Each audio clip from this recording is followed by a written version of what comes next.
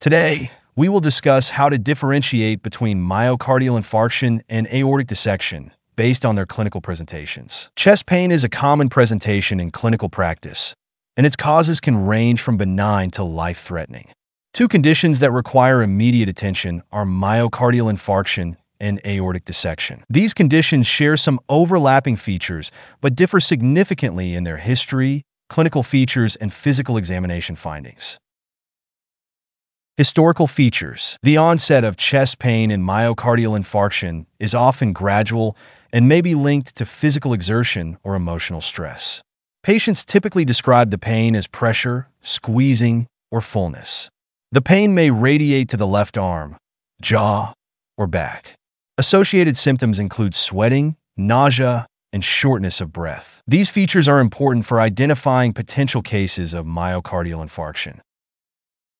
In contrast, aortic dissection presents with sudden and severe chest pain. Patients often describe the sensation as tearing or ripping. The pain reaches maximum intensity within minutes and may migrate as the dissection progresses. Anterior chest pain is more likely with involvement of the ascending aorta, while back pain is more common with descending aorta involvement. These distinct characteristics help differentiate aortic dissection from myocardial infarction. Clinical features. Myocardial infarction is more frequently observed in individuals with risk factors such as hypertension, diabetes, and hyperlipidemia. On an electrocardiogram, ST segment changes indicative of ischemia are commonly seen. These findings provide critical clues for diagnosing myocardial infarction.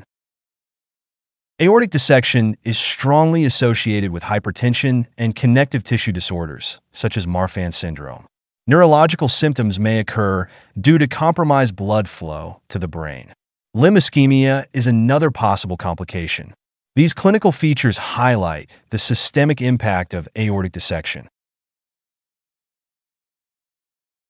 Physical findings. During physical examination, vital signs in myocardial infarction may show tachycardia and hypertension. However, hypotension can occur in severe cases. Cardiac auscultation may reveal abnormal heart sounds or murmurs, depending on complications such as heart failure or valve dysfunction. In aortic dissection, blood pressure discrepancies greater than 20 millimeters of mercury between the arms are significant indicators. Pulse deficits may also be noted in extremities if major arteries are involved. Signs of heart failure or a diastolic murmur may be present if the aortic valve is affected. These findings are essential for differentiating aortic dissection from myocardial infarction. To summarize the differences, myocardial infarction typically has a gradual onset with pressure-like pain that radiates to the arm or jaw. Associated symptoms include sweating and nausea. Vital signs may show tachycardia, and pulse examination is usually normal. Electrocardiogram findings often show ST segment changes. Risk factors include hypertension, diabetes, and hyperlipidemia. In contrast, aortic dissection presents with sudden onset and tearing pain. Pain may be located in the anterior chest or back. Associated symptoms include neurological deficits and limb ischemia. Blood pressure discrepancies greater than 20 millimeters of mercury between the arms and pulse deficits are notable findings. Electrocardiogram findings are often nonspecific and can mimic myocardial infarction. Risk factors include hypertension and connective tissue disorders. Conclusion. Accurate differentiation between myocardial infarction and aortic dissection is essential for appropriate management. A high index of suspicion, prompt ECG, and timely imaging, such as aorta CT, are necessary for confirming the diagnosis and initiating treatment.